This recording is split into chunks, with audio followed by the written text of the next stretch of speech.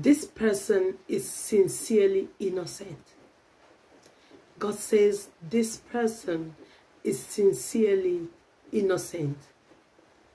Shalom, the Lord bless you. Welcome to Purpose and Marital Bliss with Pastor Honorine.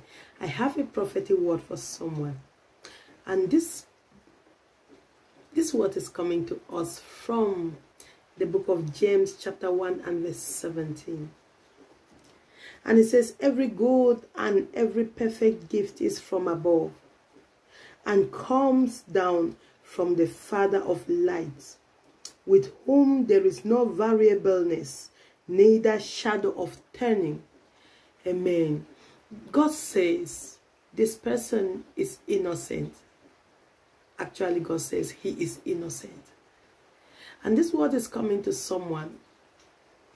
Every time they go and get stuff, every time something bad happens, we tend to say, God, why? Why did this happen?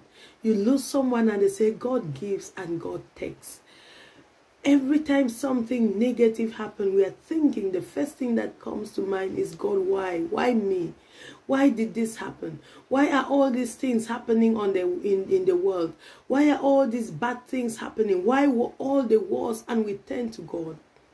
God says he is innocent. If it is not good and if it is not perfect, then it is not from God. If it is not good and if it is not perfect, then it is not from God. Anything that would cause you to cry in pain is not from God.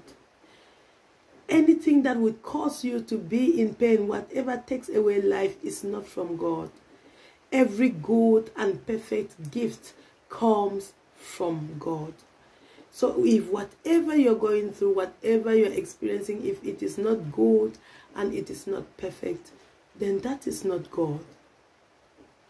God says I should tell someone, but that situation, it wasn't God sent, but it will be God used.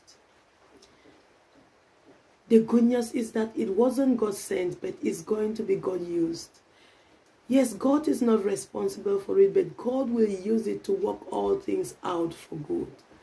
God is not responsible for it, but God will use it to work all things out for your good. Romans 8 verse 28 says, and we know that all things work together for good to them that love God and are called according to his purpose. God might not have sent it, but God will sure use it to work some things out for your good. God says he is innocent. When that calamity hits you, that calamity that hit you, it wasn't God. It wasn't God sent. But God is still going to use it to work some things out for your good. God bless you. Shalom.